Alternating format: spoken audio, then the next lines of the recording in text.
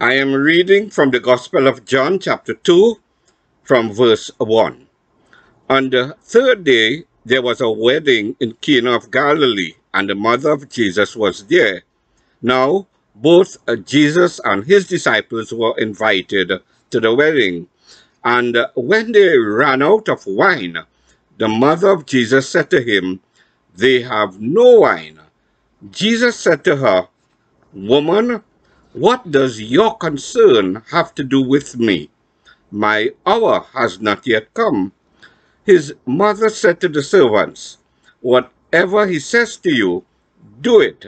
Now there were set there 6 water pots of stone, according to the manner of purification of the Jews, containing 20 or 30 gallons apiece. Jesus said to them, "Fill the water pots with water," and they filled them up to the brim. And he said to them, "Draw some out now and take it to the master of the feast." And they took it. When the master of the feast had tasted the water that was made wine, and did not know where it came from, but the servants who had drawn the water knew, the master of the feast called the bridegroom. And he said to him, "Every man at the beginning sets out the good wine, and when the guests have well drunk, then the inferior. You have kept the good wine until now." This beginning of signs Jesus did in Cana of Galilee, and manifested his glory, and his disciples believed in him. I want to call my topic today, the power of a mother's influence. Although we are honoring mothers today, it is my prayer that this word will speak to all of us here, that this word will speak to our hearts and to our life with God, because within the space that we function in each day, wherever we live, wherever we operate and move, and that space we exist in every day of our lives, we have the power to influence the people and the dynamics present in that space within which we operate and share together. So today, I think that it is only appropriate for us to examine the biblical gift of motherhood. And I want to remind us that biblical motherhood is not limited, is not restricted to just natural motherhood only. Now, in this high-powered, high-pressured, corporate climbing the ladder society we live in today, I believe that anyone who is desirous of seeking success in anything in life would agree with me when I say that one of the most critical keys to being a success in life, especially today, is to know how to master the art of making a good first impression. If you want to do anything well, you've got to learn how to put your best face on and, package yourself in such a way so as to impress those who are meeting you for the very first time. Now, I have discovered that a second chance is usually dependent on your first impression. Truth be told, no matter what you may be doing, whether you are being interviewed for a new job, auditioning for some new role somewhere, vying for a place at college or at university, or even going out on your first date, whatever it may be, you know how important it is for you to make a good first impression. That's why you get your hair done. That's why you iron your shirt and polish your shoes. That's why you try to get everything right. You dress to impress. You practice your answers before the interview.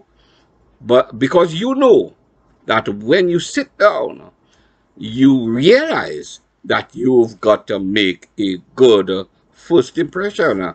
And how true really is the cliche that you never get a second chance to make a first impression. The doors of opportunity, they seldom remain open for those people who do not know how to present themselves and to present their best in order that people might believe in their possibility and in their potential. As a matter of fact, some of you may have fallen victims and you have been hoodwinked by people who they have just put on a good impression, a good first impression, and that happened despite the fact that you had more going for you than they had going for them at that interview. So you had to resign yourself to the fact that you never get a second chance to make a first impression. Now, if you agree, if you agree with me that first impressions are critical to how we move and navigate through life, and that first impressions are critical to how people see us and respect us and what they believe that we are able to do, then I'm suggesting to you right now that what is recorded in John's Gospel chapter 2, what I read a while ago, is both confusing and curious. The Bible says that that was the first miracle that Jesus did. And that is why, personally, I find it confusing. So here he is, Jesus, God's Son, the Savior of mankind. And the very first impression that Jesus makes on the world is through a miracle where he turns water into wine. And to be honest, that's kind of problematic with a lot of Christians.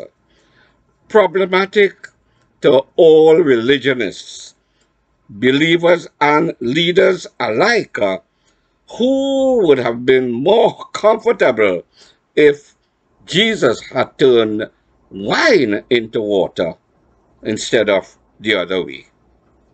But turning water into wine, and besides, you are looking at Jesus's inaugural miracle.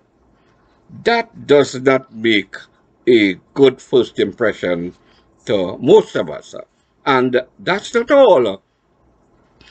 Look at the place where he goes to make that first impression to the whole wide world.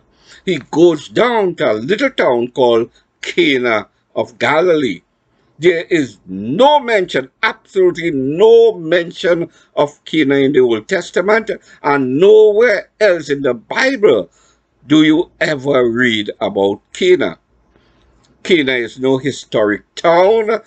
There is no great synagogue in Cana. There is no great temple in Cana. There is no significance to Cana whatsoever. All we know is that Cana is in the northernmost part of Israel, and it is a barren land. Nobody goes to Cana. No tourists pass through Cana. It is neither a port city, nor is it some kind of trading harbor. There are no Pharisees in Cana. There is no Sanhedrin council there in Cana. There is no Samaritan woman in Cana. There is no Roman centurion in Cana. In fact, there is absolutely nobody in Cana that Jesus could impress. Nobody there to impress. Yet he does his very first miracle and gives the very first impression in that place called Cana. And notice he does not do it in some spiritual place. He does not do it in church. He does not do it at some revival meeting. He does it at a wedding. Now, since we are all stuck in a, 21st century, 2020 kind of definition of what wedding is, let me take a moment to take you back to a wedding at the time when Jesus lived. In those days, weddings, they were not spiritual events, they were social events. Social. A wedding then was a 7-day party. Yes, you heard me right.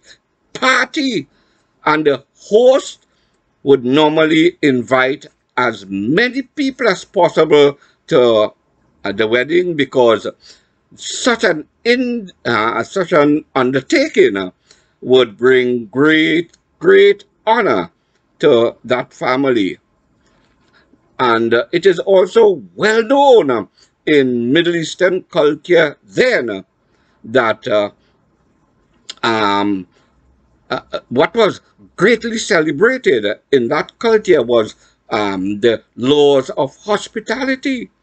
Yes, because it was very well institutionalized, very well established. I'm talking about hospitality. Yes. So, and when one were to take the laws of hospitality and join it together with the laws of neighborhood, which was very real at that time, the importance that was assigned to hospitality at a great social occasion, a great social event like a wedding, made it something not only beautiful and pleasing and pleasurable, but it added a kind of mystery to the whole social event as well. So, an invitation to a wedding, a great social event, spoke volumes, not only about the greatness of the favor that was being extended by the host, but also, you know, the sanctity of the guests who they would enjoy full and unconditional blessings of the host, everything that his house had to offer. So a wedding in Jesus' time would have been a high octane status thing, a serious 7-day party of eating and drinking. They took the thing real seriously. Now, attending the wedding, we are not talking about church people here. We are not talking about Bible quoters here. It's not the hallelujah crowd. It's not the ones who answer their phones, praise the Lord. These are common villagers. They are people, friends, family who have come to this wedding from far and from near. These are people who have come to eat. They didn't come to church. They didn't come to pray. They have come to eat. They have come to drink. They have come to be merry and to have a good time for 7 whole days. And here it is, here in this kind of setting, that Jesus chooses first to be present, to accept the invitation to the wedding and also to introduce himself to the whole wide world. Now, when we compare, this miracle of turning water into wine, and you compare them to all the other miracles that Jesus did, we can safely say that there's nothing about this miracle where we can readily say that it gives glory to God. And from where we sit as Bible students, this miracle does not seem to exemplify all that Jesus is. No. Now, here is a man who would go on to do great, great things, uh, on the earth, great things in his ministry. Yet, he chooses to introduce himself to the whole world by turning water into wine. Yes, wine. Something as sensitive as wine is, even to many Christians today, a lot of believers today. Now, let me confess, if it was me, the Savior of the world, I certainly, as my first impression that I want to give, I certainly would have started with raising Lazarus from the dead in order to give a better first impression of me. I may have, that's what I may have started with. And by that, people, they certainly would have known who they were dealing with. Or maybe I may have started with walking on water. So nobody, absolutely nobody would misunderstand who I really was. Maybe I may have started by opening blind eyes. So people know that I had the power to heal. But turning water into wine, probably low down my list, or probably not at all. Because what glory does God really get out of something like that? There's no hidden kingdom message in it. No. There's no theological significance in turning water into wine. And to press the issue a bit further, this may be considered to be the most unremarkable of all the miracles that Jesus did, because whenever you read about Jesus in all of the Gospels, he is always referred to, or he is always referred by something which he did. Like, isn't he the one who raised Lazarus from the dead? Isn't he the one who fed 5,000 plus people with 5 barley loaves and 2 fishes? Isn't he the one who opened blind Bartimaeus' eyes? But nowhere in the gospel account does anyone say, that is Jesus, the guy who turned water into wine. There's absolutely no reference to this miracle as some kind of an identifying mark of the supreme miracle working power of Jesus Christ. So, why use this miracle to make your first impression? Why would Jesus want to introduce himself by turning water into wine, and to boot at a party? I believe that Jesus did it simply because of the power of a mother's influence. And what he did had to be endorsed by his Father who was in heaven. So let's walk around the scripture a bit.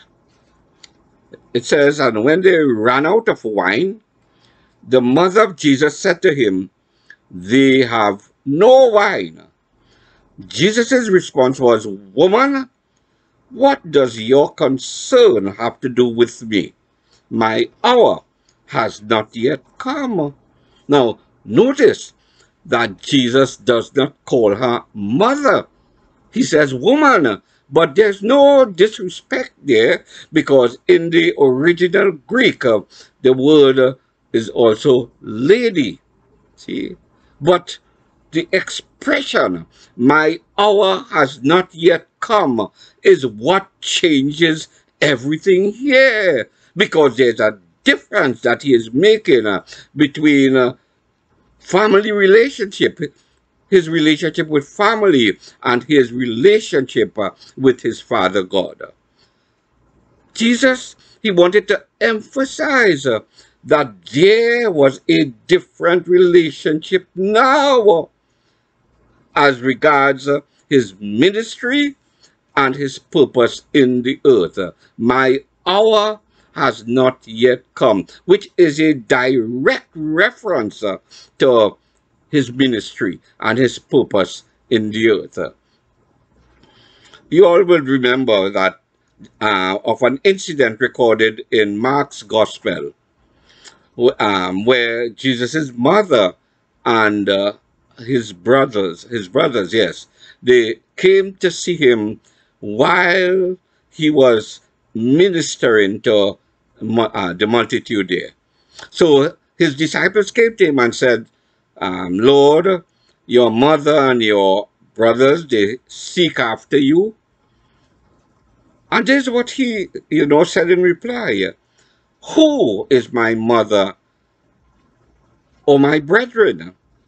For whosoever, and he answers, for whosoever shall do the will of God, the same is my brother and my sister and my mother. So there again, he was emphasizing that there was a different relationship. Even when you involve your own natural family, there was a different relationship between family and going about doing the business of the kingdom, doing the will of God, fulfilling your ministry purpose in the earth. So there's got to be, he was saying, that sense of distance between family relationships and your relationship with God. That is why, my friend, the church family is a higher relationship than your natural family. Yes, because you will remember Jesus said that there's not going to be any kind of family relationships in heaven. There's not going to be brother and sister as we know them in the natural, and husband and wife, and so on. Nothing like that. You see, it is the family of God, the church, that will be our brothers and sisters in heaven and for eternity. And although I know that may sound like punishment to some people, let me assure you that heaven will be a great place. Yes, it will be. Now that sense of distance, of differentiation between family relationships and your ministry and your relationship with God, that is exactly what Jesus would have been referring to in Mark's Gospel. Hear what he said. There is no man that had left house or brethren or sisters or father or mother or wife or children or lands for my sake and the Gospel's, but he shall receive 100-fold now in this time, houses and brethren and sisters and mothers and children and lands with persecutions, and in the world to come eternal life. So that sense of distance, that sense of distinction, becomes apparent when Jesus says to his mother, "Woman, my hour has not yet come." And the implication was this, that no human being, not even his own mother, could determine what and when he did anything at all as far as his ministry and his purpose on earth were concerned. Now, another time, Jesus says, "I do nothing of myself. What I see the Father do, I do. What I hear the Father say, I say." So everything that Jesus did was because he saw the Father do it, and everything that he said is because he heard the Father say it. No human being, not even his mother, could change that. Yet we can not, miss at all the power of influence of his mother, because this is what she tells the servants. After she got that response from Jesus, she says to the servants, "Whatever he says to you, you do it." That's a faith statement, my friend.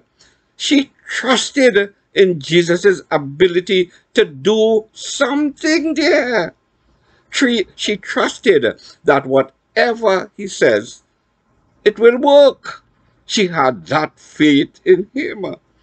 So, obviously, he would have consulted with his Father in heaven, and the Father would have endorsed Mary's faith and given Jesus the go-ahead, the green light to do something to solve the situation, and by turning water into wine, about the wine running out situation.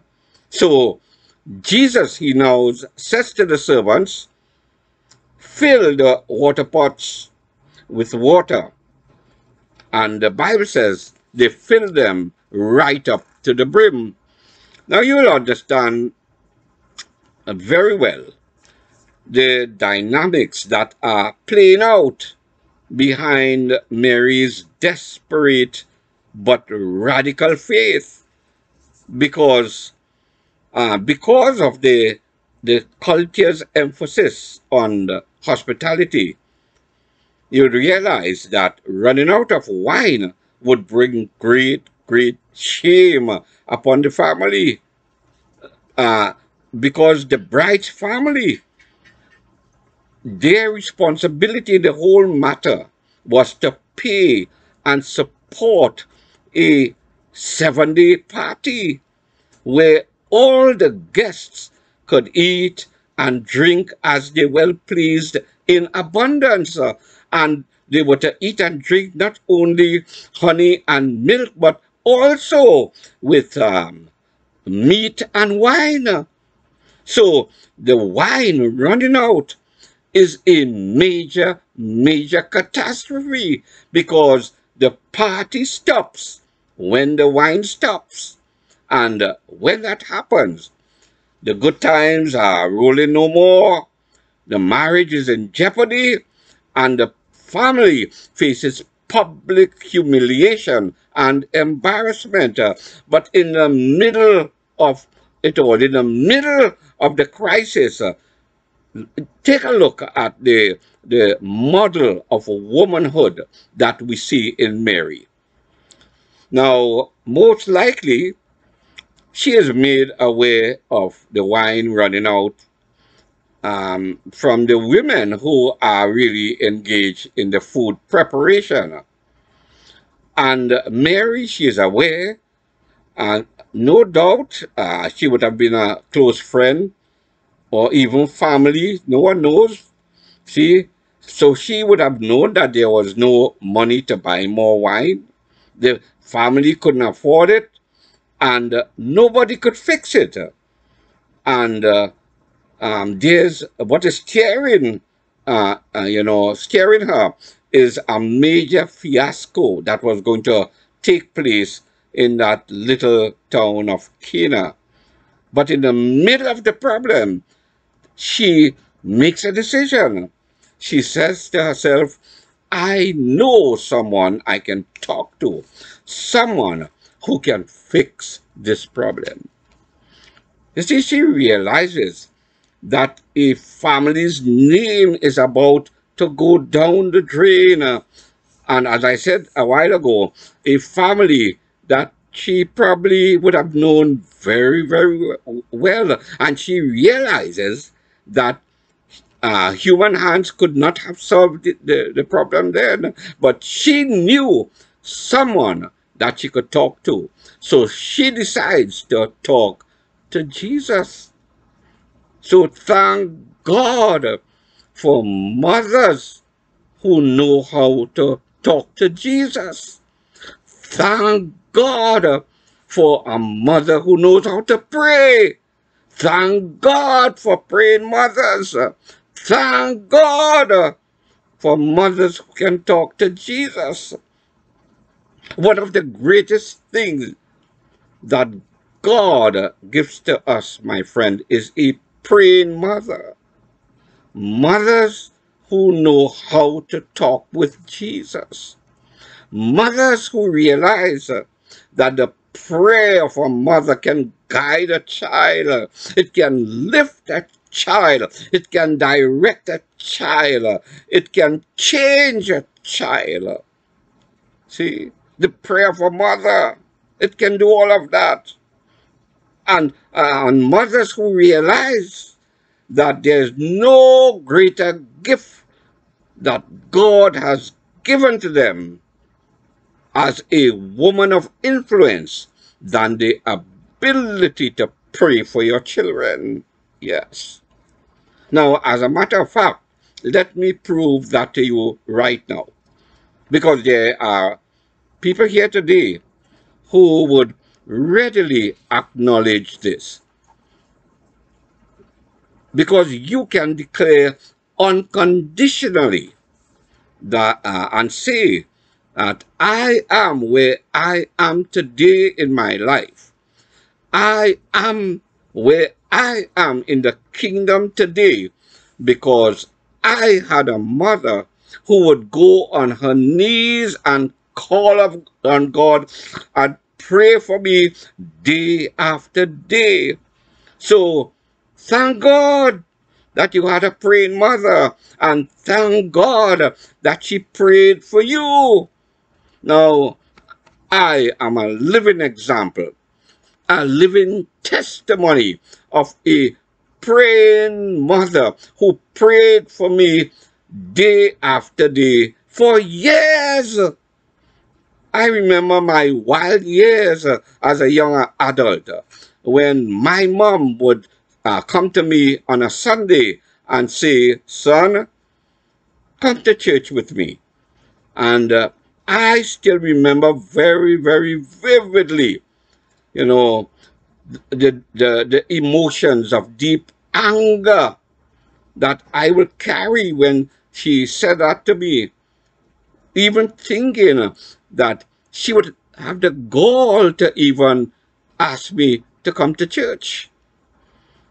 And all through those years, she suffered my rejection quietly, quietly. But my mom, she kept on asking. She never stopped. She kept asking me to go to church with her. And she kept on praying for me until, bingo, the Lord, he cornered me on my proverbial Damascus road, and he gloriously saved me in my mid-30s. Yes, I got saved late o'clock, yes. And all of that happened because of a praying mama. So, thanks, Mom. Happy Mother's Day. Now, I have not looked back since then. And here I am today, a sinner above all sinners. Yes. But washed in the precious blood of the Lamb, privileged and graced by Almighty God to do something like this today, preaching to guys like you, tremendous people like you this morning. What a great privilege.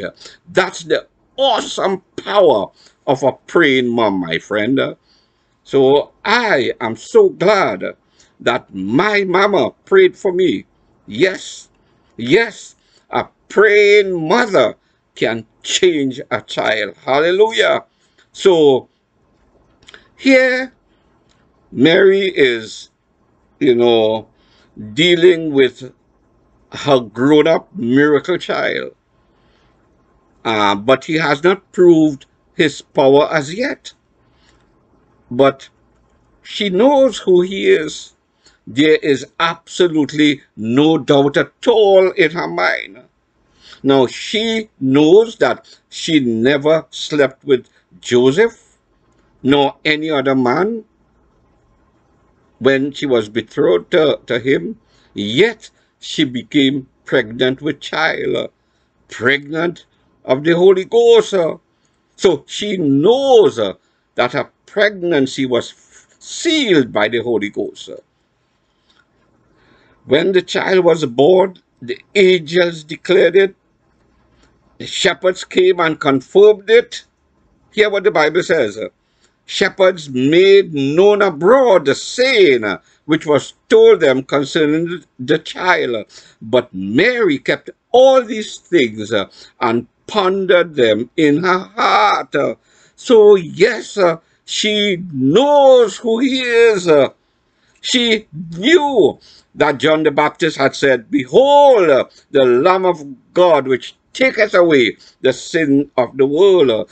And she knew that there was a voice that came from heaven on the day of his water baptism, which said, "This is my beloved Son, in whom I am well pleased."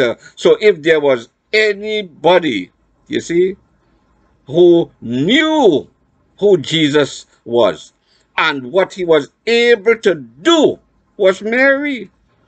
But up to that point, he had nothing to show for it because he had not done anything at all. And, you know, I want to say this because there are some mothers here this morning. You know the frustration of a child who has not lived up to their possibilities as yet. You know and believe in their potential and in their possibilities, but they are yet to perform what they are able to do. And I want to speak to some mother here this morning. When you are frustrated about a child who has not lived up to what God says that child could do and what that child could be, the greatest gift that you can give to that child is not an angry voice, is not an argumentative spirit, is not a condemnatory tone of voice or a feeling of resignation and hopelessness and finality. The greatest gift that you can give to that child is to pray for him, pray for her. It's not the beating and the spanking and the quarreling and the punishment that moves them, you know. It's your loving care and discipline and correction watered down with loads and loads of passionate, heartfelt prayer for them. So the Bible says that Mary brought the problem to Jesus. And I hope you catch this, you know, because this is the wild part. She comes to him and tells him they have no wine. But she knows who he is. She knows that he can fix it. But he might, this is what is more or less being suggested in the text. So he replies, but mom, did you say wine? Yes, I did. They have no wine. Now, I want you to remember that this is Jesus's first miracle. And up to that point in time, he has not done anything as yet as far as his potential, his possibilities, his ministry are concerned. To 30 years old, yes, 30 years old and done nothing as yet. Yet his mother believes in what he can do in spite of what he hasn't done. So the real gift of a mother is to have the belief, a belief that says, I believe in present possibilities despite past performance. What my child has not done does not limit what my child could do. And what I'm saying here is not only for teenagers here today, because there are some mothers with grown children, and what they really need are mothers who are in their corner and who believe that they are able, mothers who believe that their children, they can, mothers who support their children's dreams and hopes, mothers who pray for courage and progress and good success for their children, mothers who would say, it does not matter what your resume says. I know what God declares you to be, and I know what God declares you to be. So despite what is written on that resume, I know your potential. I would encourage you. I would support you. I would stand by you regardless of what you have not done, because I believe in what you can do. So let's look at the progression of things so far. Mary comes to Jesus and says, Jesus, they have no wine. Jesus replies, that has nothing, what has that to do with me? My hour is not yet come. Mary's response, servants, whatever he says to you, do it. Jesus says to the servants, fill the water pots with water. So here we are seeing that a godly mother not only exerts her influence within her family, but also outside her family too. Servants, she has influence on them. That tells me, and listen to me well, that you could be a woman, you could be a mother and yet childless. Yet childless, yes. And you can still be a mother. Because, get this, what defines you as a godly mother is not that you have been in the delivery room, but it is the realization that God has given you influence to change circumstances and children and classrooms and boardrooms and change not only environments, but the people who operate within those environments as well. Because you realize that God has given to you something to change the people around you. You have the gift of influence. And although I'm speaking, primarily to mothers this morning. You must know that as born-again believers in Christ, we all have the gift of influence as well, and it is called the ministry of the Word of God. We are the only people of hope given the message of hope, which is called the good news of our Lord and Savior Jesus Christ. And inbuilt in that gospel, inbuilt in that good news is God's power unto salvation to change lives and to heal. Yes, to radically put people in the opposite direction. So if you use that power of influence to start changing lives around you, you see that mentoring spirit, that mothering spirit, that fathering spirit, that shepherding spirit, that parenting spirit would reach many, many, many in our churches and in our workplaces and right across society today, my friend. So Mary says to the servants, whatever he says to you, do it. In other words, go talk to Jesus and listen to what he tells you. So a good mother influences people around her to have a conversation with Jesus and to listen to what he says to them. In other words, a good mother influences her children to pray.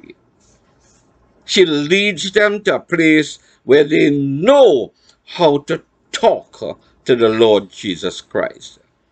You can start off simply with, now I lay me down to sleep. I pray the Lord my soul to keep. Then you graduate them to our Father who art in heaven.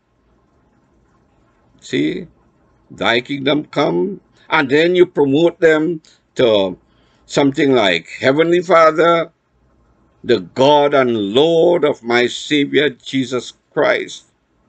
You see, you've got to get them in that kind of trajectory because in every child's life, there's going to come a time when the wine runs out.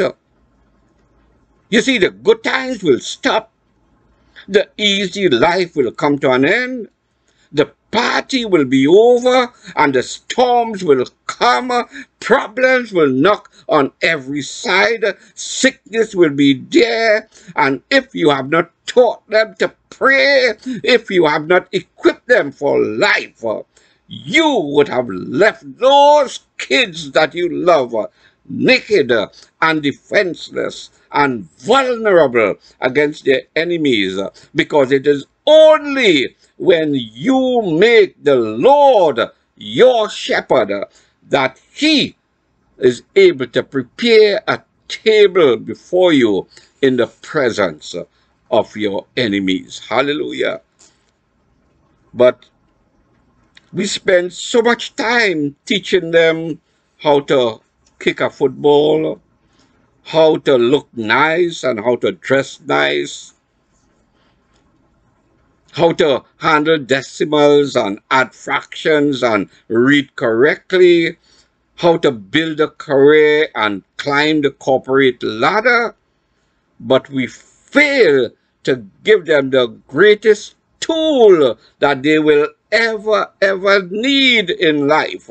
For you see, when the wine runs out in their lives, when the wine runs out in your life, you better know how to pray, my friend. You better know how to fall on your knees and to have a talk with Jesus. So mothers, fathers, hear me now. Teach your children how to pray. Hallelujah. So there goes principle number one. Teach them how to pray. Principle number 2, teach them how to obey. This is what Mary says to the servants. Whatever he tells you, do it. So, if the Lord tells you to be patient, do it. If he tells you to worship, do it. If he says give, do it. If the Lord says forgive, do it. If he says to you stay in that marriage, do it. If he says, well, walk away, do it. If he says you get involved in church, do it. If he says you have to do more to reach the lost, you do it. If he says whatever your hands find to do, do it. Well, obviously, do it. Because when the Lord directs your heart, you ought to be in a position to be obedient to what he has called you to do. There's a saying I heard. If the Lord says to you, you see that mosquito? That mosquito can pull that truck over there. You hook up that mosquito. It may look crazy. It may sound crazy. People around you may have difficulty understanding it. They may not support it. But you hope against hope and learn to obey. Train up your child within a culture of obedience to God, my friend, so that when God says something, they will obey him, because God will always do what he says he will do. Hallelujah. Now, so as foolish as it may have sounded to them, do you realize that there would have been no miracle at all if the servants, they had not obeyed? So, number 1, Mary told them to talk to Jesus, to pray. Number 2, to obey him. Number 3, she tells them, I want you to trust him. Question: when does the water become wine? Because there's no verse that tells us that at some particular point the water became wine. So when does the miracle really happen? Does it happen the moment they fill the jars?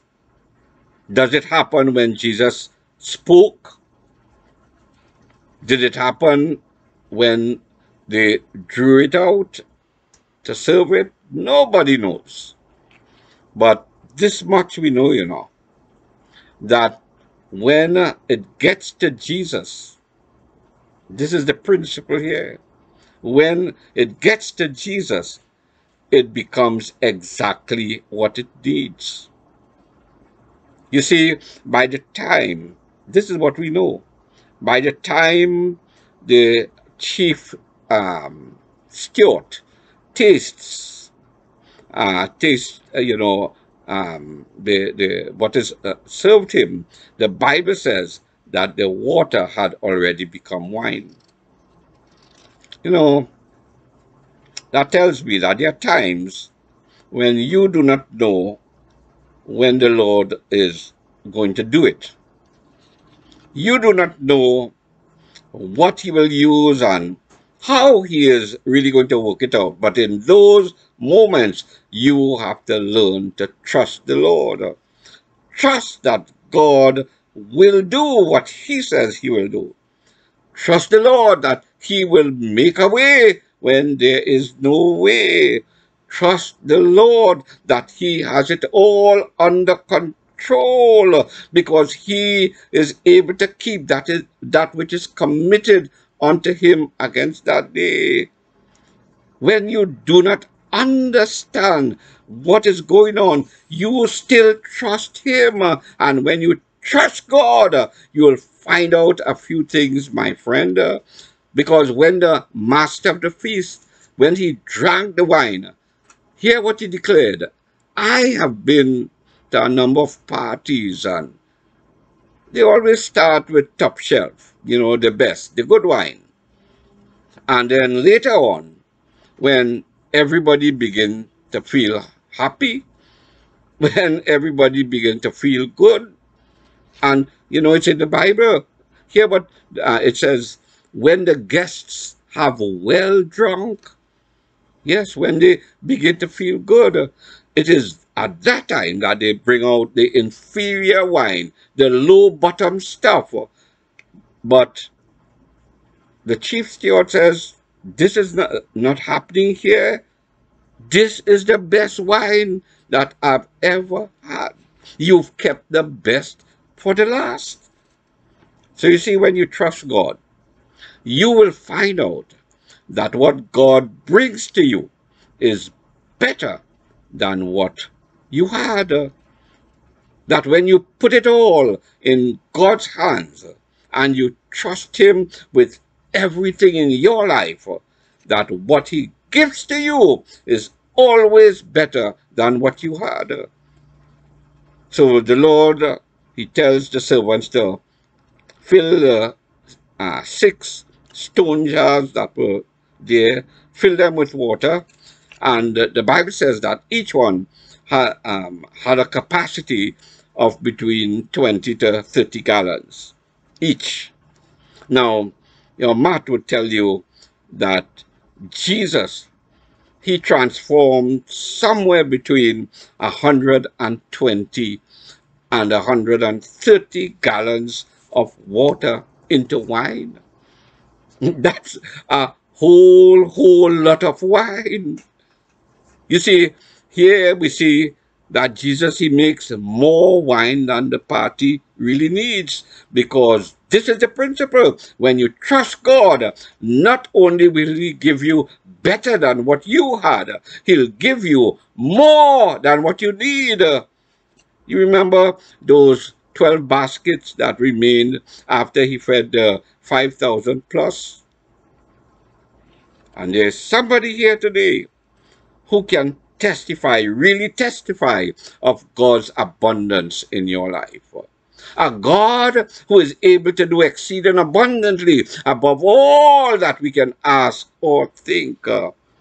You see, God, He always gives you more than you need. So Mary tells them, I want you to talk to Jesus, pray. I want you to obey Him. I want you to trust Him. And finally, here's the next thing. A godly mother, how a godly mother influences others around her. Pray, obey, trust, and finally give thanks.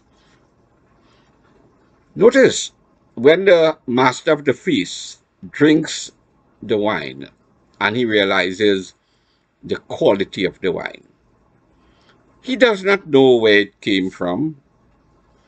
He is blessed, but he does not know the source of his blessing. You see, the Bible says this: the Lord maketh his sun to rise on the evil and on the good, and sendeth the rain on the just and on the unjust. So the master of the feast, he's got better than what he had, but he doesn't know where it came from. So he begins to thank the bridegroom.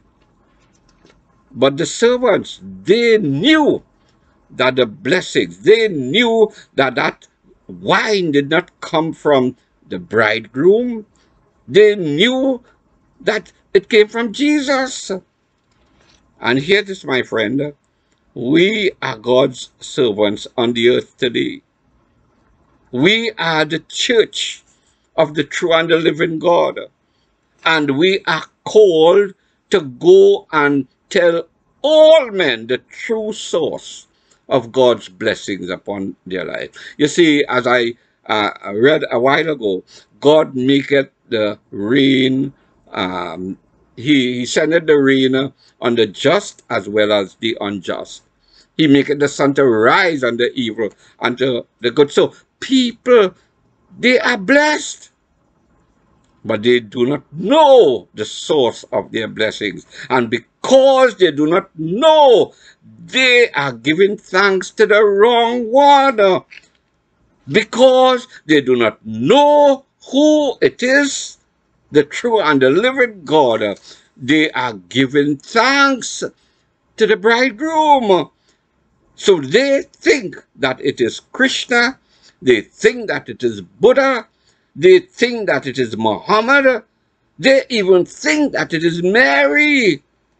But we have to go and tell them the truth about who their praise ought to be directed to. That the God of all eternity, he came down from heaven and became a human being to die for the sins of all mankind.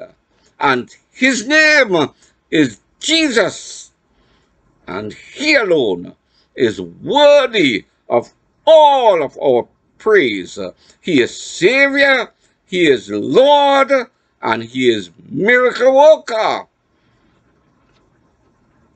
And one of the greatest things you can do as a mother of godly influence is to teach your children to acknowledge the goodness of God in their lives. Our text ends like this. This beginning of miracles Jesus did in Cana of Galilee. Now in the Greek, the word beginning there means the first of more to come. So God is just getting started with you, my friend. It's going to be better. It's going to get better from here on. That is what God is saying to you this morning. I know that your life and everything around you, that they are telling you the opposite of what God is saying here. But Jesus said that he can fill your empty jars with new wine of joy and goodness and peace and blessings and prosperity and health and every good thing that you need. And he reassures us that he is with us right down to the end of the age. He tells us that his grace is sufficient. And if we endure unto the end, he will give to us to rule with him with a rod of iron. Hallelujah. Hallelujah. So talk to Jesus. Obey him. Trust him. Give him praise. Thank him. Because it is just the beginning of what God is going to do in your life. Hallelujah. Happy Mother's Day, everybody. Let us bow in prayer. Father God, I thank you for women of influence whom we call mothers. Those who will rise above the challenges of everyday life. Those who will acknowledge possibility instead of past performance. Lord, those mothers who pray and they teach their children to pray. Mothers who teach their kids to obey you and to trust in you and to give you thanks and be grateful. Lord, this morning, we all here can bear witness of your goodness and blessings in our lives because of mothers who loved us, who cared for us, and invested in us. So I ask, mighty God, that you will strengthen the hearts of all our mothers here. Strengthen them, God, those mothers who will raise their children, natural children and spiritual children, to obey you and to live their lives every day in the glory of Almighty God. We ask it done for your honor and for your glory. Amen and amen and amen. And if you will stand for the blessing, the Lord bless you and keep you. The Lord make his face shine upon you and be gracious unto you. The Lord lift up the light of his countenance upon you and give you his peace, now and forevermore. Amen and amen and amen. God richly bless you. Enjoy your special day. See you next week.